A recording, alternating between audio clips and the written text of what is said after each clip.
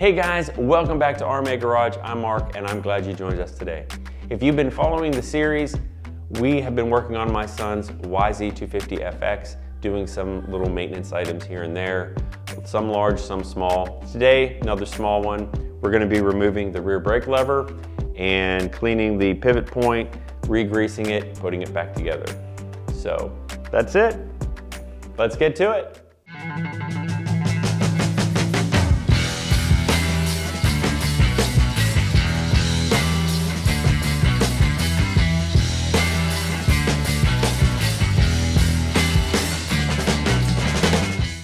All right guys, we're here at the rear brake lever and we need to take this bolt out. But before we can take this bolt out, we have to take this little clip in the back here off. We also need to take this little pivot point off. So that's what we're going to be doing first. So if I can hold the camera and grab this clip and still keep everything in frame. There we go. So there's the clip. All right, so that's the first one. All right, so the second thing we got to do is take this clip off here. This is a Carter pin, and basically it's been used a bunch of times. I may end up replacing this after a little while, but that's a tiny little thing. And what that does is that allows this to come out. So this should, with a little bit of coaxing, there, a little bit of dirt fell off, but there's the pin. All right, so the next thing we're going to take off is this bolt here, and this is a number 6 hex, and that should go in there like so.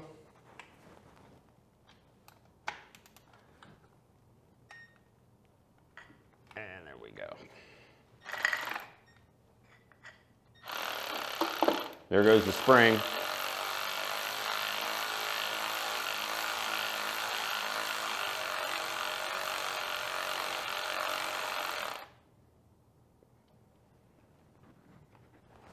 There you have it. Now the spring went flying. Let me grab it. So here's the spring that went flying off. That spring was attached right here, and then of course it was attached right here. So you don't have to struggle trying to take this spring off before taking the bolt off. It'll just come right off. And when we put the lever back on, we'll do the same way because it's so much easier to do this while putting the lever on and not having to put this on after the lever's been bolted. So, all right, so as you can see, it's a little dirty on the back side. Not too bad. Okay, I'm going to zoom out. And so this here, the first time I saw this, it was kind of like, well, does this come out? How does this work? Basically, it's just a friction fit. So we're going to basically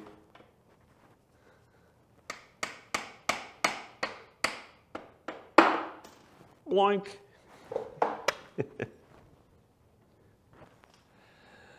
There you go. So what you have here is a bunch of, there's a rubber washer there and a rubber washer there, and that's kind of like the little friction fit. And you can see some dirt and whatever. So this basically fits through here, and it's kind of a unique design.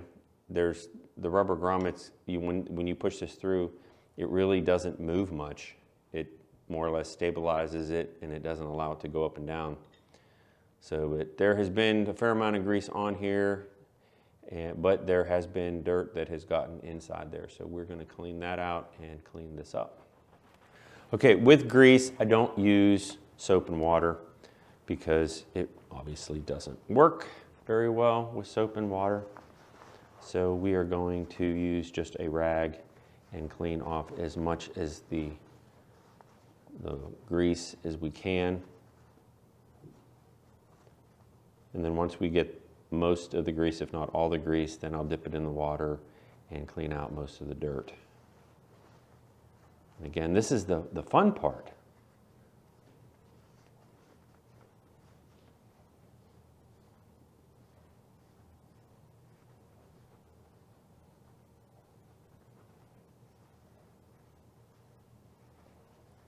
cue the music.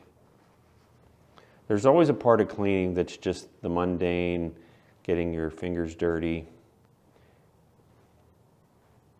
trying to get it all off in a relatively quick pace. I'll see there's the channel is starting now to come open, so there's like a little groove in there, which I've always packed full of grease. I don't know why, but it just seemed like, yeah, maybe I should put grease in that.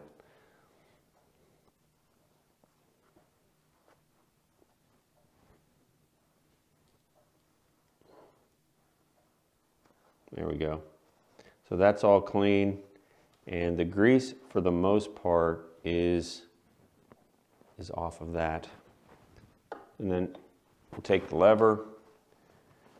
Not a lot of grease on this. That's just more or less aluminum to aluminum. You can see it's, you know, when aluminum touches aluminum or anything, it turns black. So that's what you have there. And then in here, there's a little bit of grease still in the center of this.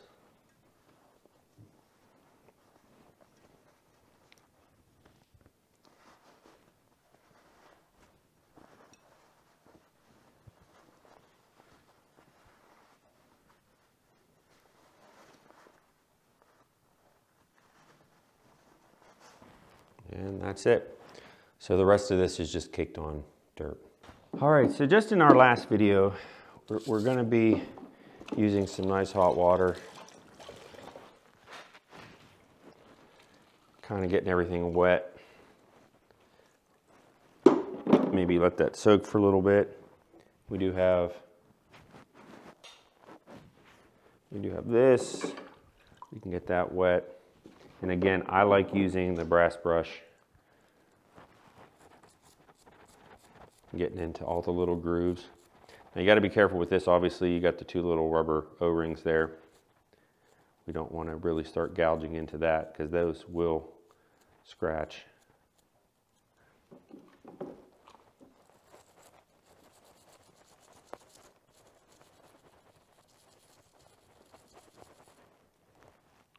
But the bristles, and then there's a little bit of dirt and grease combo right there on the inside, and that we can scrape off with this brush.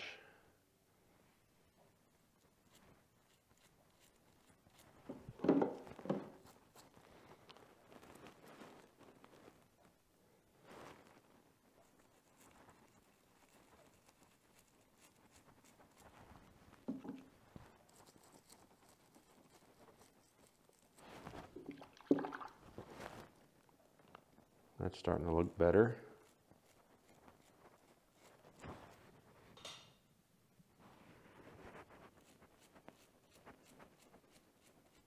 As you can see, this really wasn't too dirty, but sometimes after, again, I've told this through this series, my son didn't ride his bike much over the summer, so this is a very light, a light cleaning. This thing probably would have been completely caked if he would have ridden all year long, and we hadn't really addressed this at all.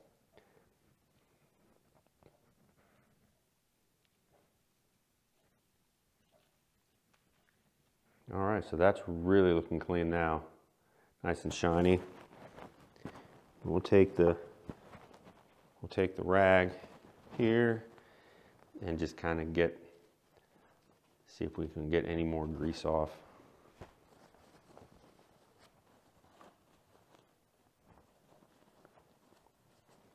Around the lip here. Let's see if we can clean that off any better. So I've often wondered if the super motocross and all the professional racers, like how far do they go with their cleaning after every race? Like, I know I've seen them completely rebuild the engines and make sure everything is fine, but do they go through this type of process after every race? I wonder. If anybody knows, leave a comment below. All right, that looks super. That looks fantastic. All right, so now we got the brake lever here.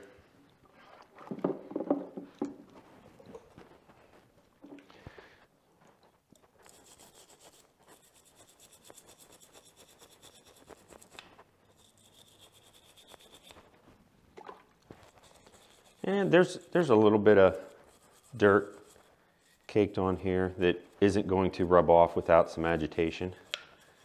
So that's what we're doing.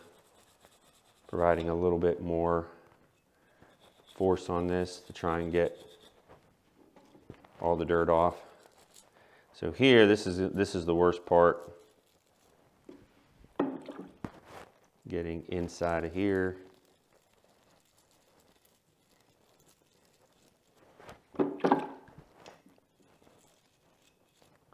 That's already looking pretty good.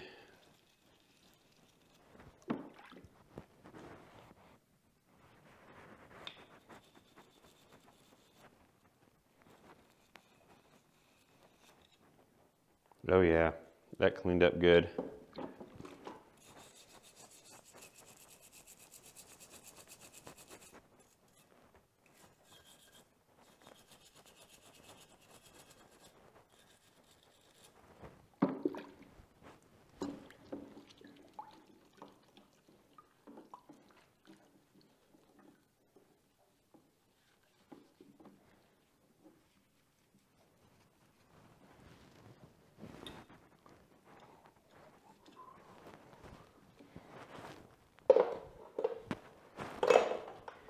And we have the spring. Should we clean the spring off? I'm crazy about this stuff. All right, so we got our dry rag now. We're just more or less cleaning. Sometimes the last bit of dirt comes off when you dry it off. That looks so nice and shiny. All right, so we got the brake lever done. Got this bolt here. This is gonna be nice and shiny. And that looks really good. Got the spring. Spring looks good. And we didn't really clean this up much, but I'm going to dip it in the water. This is the pin. This just basically had some little bit of dirt on it. Now you can sometimes inspect this and see if there's grooves developing in here. There are no grooves. This bike still relatively has low hours on it. So this is still good, no issues. So the last thing we want to do is make sure that this is all nice and clean. We'll take a wet rag here and we'll clean behind here. Kind of just get this all nice. There's a boot, it's a little dirty around here.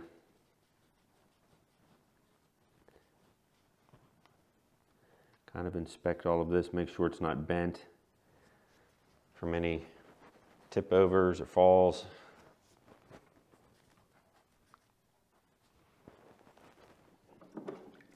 Maybe we'll get a little crazy here. Kind of clean around this with the brush. Just getting any dirt that may have been caked in there in the threads.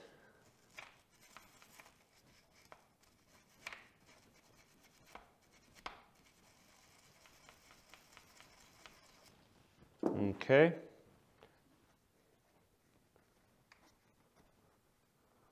So that looks good, nice and smooth. This is all nice and clean here.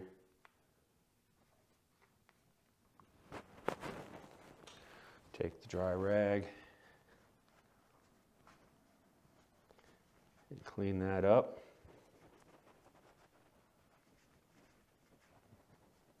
So that all looks good.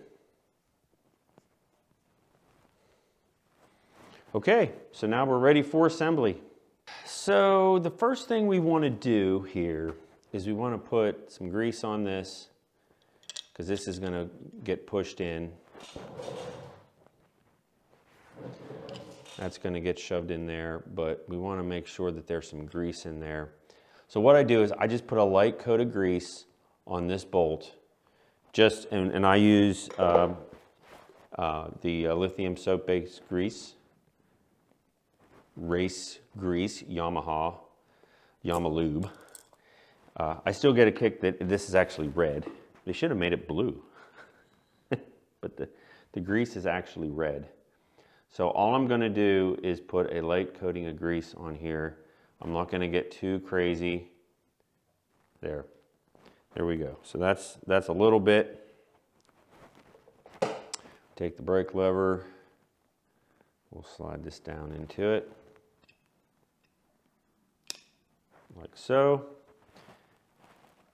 And we'll wipe off any of the excess that's on the brake lever itself. All right, so now we're ready to put this on, but now we have the spring.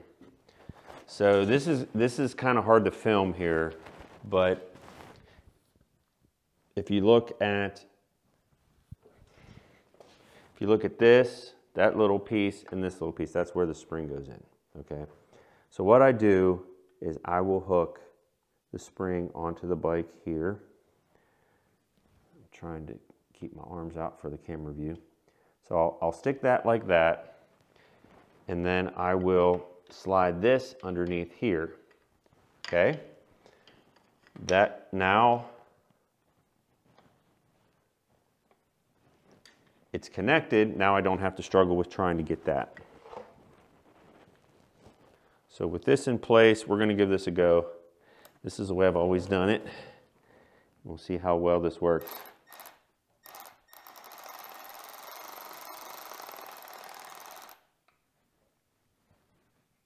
Okay, slide that out of the way like so.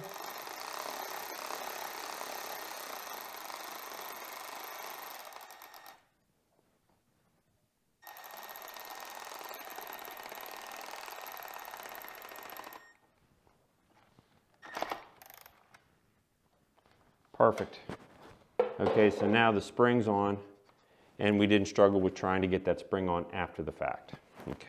All right, so we're ready to put this one back in, and I don't know what the opinion is for the group, but I never grease this. I used to, and it would make me feel good, but most of the time, by the time 2 or 3 washings have happened, the grease is completely gone from this.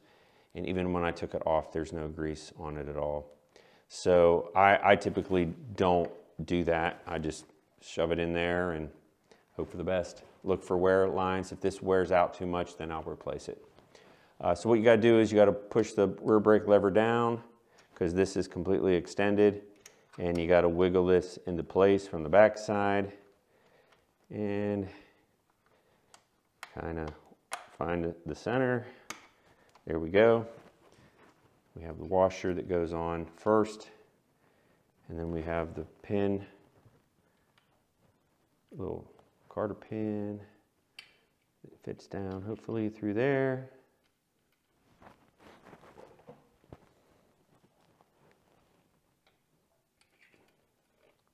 And we'll bend that back.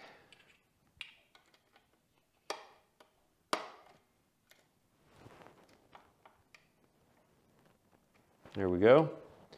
That's all good. Test it out, make sure we're good.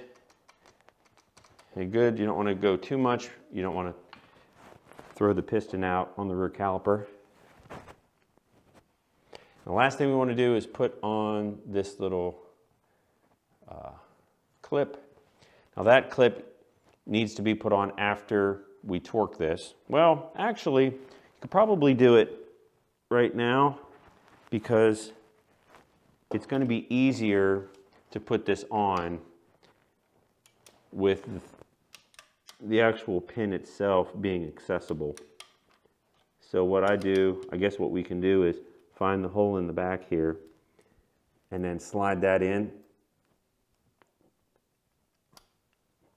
And that's going to be hard to see, but you slide that on first.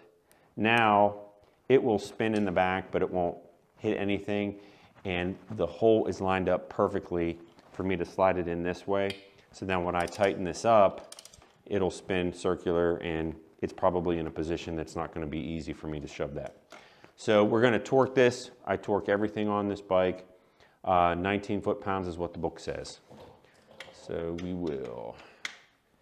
19 is not very much. Here we go. it doesn't feel like, it doesn't feel like enough. Like I should really wrench on this to make sure, you know, it's the brake lever. You don't want it falling off, but 19 pounds is all they say. All right, guys, that's it. We're done. Quick and easy. All right, guys, that's it for today's video. Short and sweet and simple. If you have any questions or comments, leave them below. Don't forget to click the like and subscribe because more videos on the way, and click on the bell so you won't miss them. More stuff coming, fork seals, rear shock, linkage, valve clearances, maybe a few other things that I haven't thought of yet. Of course, we're gonna probably do new engine coolant. I would like to inspect the clutch just to see what it looks like. I've never taken it apart before, so we're gonna give that a go. And maybe a few other little things. If you guys have any desire to see things, leave the comments below. All right, guys, thanks for watching, and we'll see you soon.